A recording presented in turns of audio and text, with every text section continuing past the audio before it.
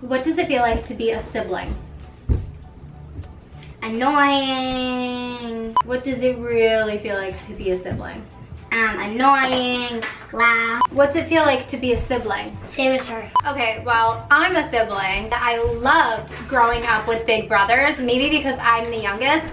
I loved growing up with brothers because they always tucked me in at bedtime. Today, we are going to talk about how you really can create a magical bedtime routine with your children when you have more than one, and especially if they're not twins, then obviously they're different ages. They're going to have different developmental needs during their bedtime routine, and it is possible, and we can make a cohesive bedtime routine that is good for babies, toddlers, preschoolers, school-age kids, and everything in between. We really can make it a very calm and soothing bedtime experience, and your kids will be ready to go to bed after your routine is through. Okay, the first thing that you want to make sure that you do is to have a consistent bedtime. This doesn't even go with the routine, this goes with the actual time of bed. Your child's internal clock, their circadian rhythm, whatever you want to call it, but their internal body's cue to produce melatonin is going to happen at the same time every day. Now, if your child is older than 8 to 12 weeks old, then their circadian rhythm is really starting to develop. Now,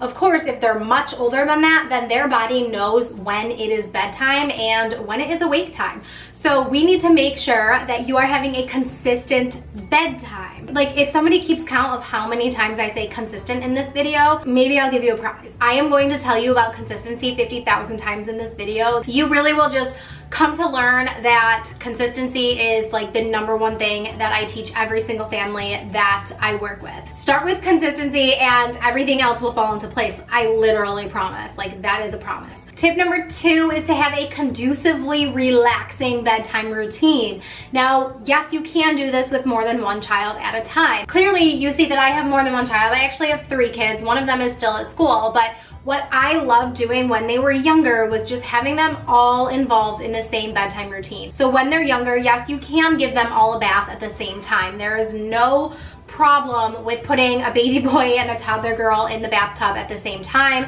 They are unaware of differences of body parts, so it's totally fine and appropriate. You can give them a bath at the same time. And then from there, you will have all of them in their towels and you will get all of them dressed into their pajamas. One of the things that I love about having older children with a baby or a younger toddler is that the older child, and actually no matter how old the younger child is, but the older child can always read a book to the younger child, especially if you have 3 kids and maybe the oldest child can get themselves dressed, pick out the bedtime story, and start reading it to the younger child while you are getting the younger child or younger children dressed. So simultaneously, this is all happening at once, and your child is having reading time, they're practicing reading, and even if they're in preschool and they're not reading yet, they can read. They can picture read, take a picture walk. That's something that you may hear a lot of kids say if they're in preschool or something like that. They may be talking about going on picture walks in stories where they tell a story based on the pictures, aka a picture book. I mean, isn't that just what we called it when we were little? Even if your kid can't read, they can still tell a story. Once you have the older child reading a story to the baby, then you can read a story to both or all of them together, and then you can do the separation where the older child goes and sits on their bed with one more book. During that time, you will be getting the baby into the sleep sack, turning on the white noise, and having about 5 minutes of cuddle time before you put the younger baby into bed. Another thing that you can do with the preschooler is use my bedtime routine cards so that they can independently do some of like the hygienic things on their own. Now, if you're not doing a bath every night, and I will, like, side note, always recommend to brush your kids' teeth while they're in the bathtub, or have them brush while they're in the bathtub and then you brush after them. But if you are not doing a bath night, then you can have your child go brush their teeth and wash their hands before they get into their bed to read their book while you're doing the other things with the baby. This should go without saying, but make sure that if you are going to give your toddler or preschooler a little bit more of that independence and freedom, that you do have things baby proofed. So make sure that if you're doing all of these things in an upstairs, upper level of your house, that you do have a baby gate on the stairs and that your child is not trying to go down the stairs. It's going to take some practice to teach them and train them how to do these parts of the routine independently. But I'm telling you, it is a game changer. When you're using my bedtime routine cards, your child can independently look at and point to what comes next and what they should be doing and what's expected of them during this bedtime routine. If you click the link in the description box down below, you can get a link to the template that you can customize the bedtime routine cards and print them out and hang them at your child's eye level. So I definitely recommend getting them laminated as well, so that as your child is going through and touching them and pointing to them on a daily basis, they are a little bit more sturdy when it comes to the wear and tear of their routine cards. Now, once your baby is in bed and you have their white noise on, their blackout shades, and they're like going to sleep and they're good to go, that is when you are going to go spend a little bit more one-on-one time with your older child, because chances are it's going to line up completely perfectly where maybe the baby goes to bed at 7 p.m. and your toddler or preschooler doesn't need to go to bed until 7:30, in which case you can have some more one-on-one time together. Something that I love recommending to toddler and preschool families is to do some bedtime yoga. So there are 3 bedtime yoga stories, and they're like flashcards that I love recommending to these preschool, toddler families. There's Goodnight Yoga, Goodnight Animal World, and there's Breathe Like a Bear. Those are 3 really good recommendations that I love giving families for bedtime with the older kiddos, so that they can have a little bit of activity, but it's yoga, so it's still calming and reflective if you're pairing it with a meditation. Which also brings me to the next point, that with toddlers and preschoolers, you can do guided meditations, and something that I love is the Zenimal. I love the Zenimal because you can pop in different mini SD cards that are loaded with stories and meditations that can guide your child into a calm state and ready to sleep. So this is all stuff that you can do just one-on-one with your older child while your other younger child is already in their bed falling asleep. Now, you know that the younger child is in their bed falling asleep, so you don't have to worry about their safety and security because you already took care of all of that.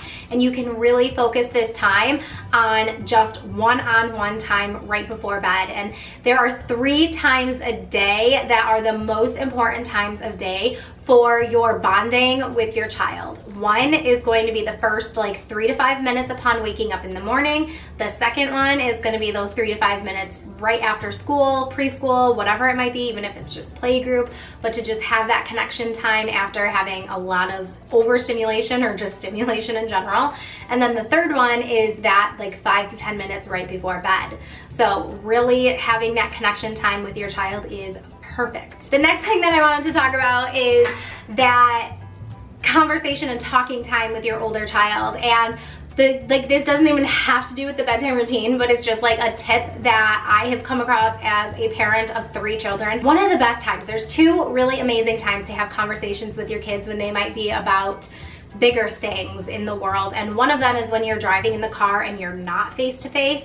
So if they are really overwhelmed about something, they're more apt to actually have a conversation with you when it's not like intensely face to face. And then the other time is when you're laying in bed with them. So I 110% of the time will get into my kids' beds. I still do with my 6, 8, and 10-year-olds. I will get in bed with them every single night, talk to them about their day, talk to them about whatever they want to talk about, but also how was your day, and just really like talking about the day. And with younger kids, like toddlers, you're obviously going to have to guide this conversation more, but what your job is to really recap what happened in their day, because then you're also helping their brain process the memories of what happened that day, and just kind of rehashing and reliving a couple of moments that were really great that day. It's a really good time to do that. And then you can also kind of like give or take here if you want to do this or not, but to tell them a couple things that you might look forward to doing tomorrow, because some kids get a little bit of FOMO about like maybe that they're missing something once they go to bed, especially once they're that toddler preschool age and they're getting a little more curious about the world around them. You can tell them, well, these are all the things that we did today, and here's something really exciting we're gonna do tomorrow. Just don't make it too exciting, because then they're gonna stay up all night and be like, is it time yet? Is it time yet? Is it time yet? Is it time yet? Is it time yet? So definitely have that little recap time with your child at the end of the day. So it kind of goes without saying here that it is really important that if you are going to have to put 2 kids to bed around the same time, and I'm talking about within 30 minutes of each other, that you really make that bedtime routine possible for you to maintain your sanity while you need to put them to bed. Now, it is not your job to make your baby fall asleep. If your baby will not fall asleep without you holding them, then you're going to have to look at some sleep training strategies. You can look at my sleep training packages for my one-on-one consultation in the description box down below. I would love to help your family really get a handle on this bedtime routine, especially when you have more than 1 kid, and really honing in on how to do this properly when you have more than 1 child and you need to be able to like not be in 2 places at once, because you can't be in 2 places at once. So just to kind of give a little backstory here, I am working with a family who has 2 children, and they are about 2-ish years apart, and the mom always has to put the baby girl down to bed. The dad always has to put the toddler boy down to bed. The problem is that dad is starting a new job and he's not going to be home at bedtime. He's having some funky work hours and he's not going to be home for bedtime all the time. So mom has to figure out how to put both kids down at about the same time. They're going to stagger the bedtimes. So one's going down at 7, one's going down at 7:30, and they're going to do everything that we just talked about, as well as implementing sleep training methods that will help their children learn how to fall asleep independently. So if you are in that boat, then definitely reach out for a one-on-one consultation and we will get your family sleeping. I hope that you enjoyed this video. Don't forget that if you have a preschooler or toddler, then you can start using bedtime routine cards. Link is in the description box down below. And bonus, they also come with morning routine cards. So that morning chaos hour of trying to get everybody ready and out the door on time is gonzo. That is out the door. The chaos can go out the door. You guys can go out the door in a sane way by using the morning routine cards that come complimentary with your bedtime routine cards. So I hope you enjoyed this video and keep blooming. Mwah!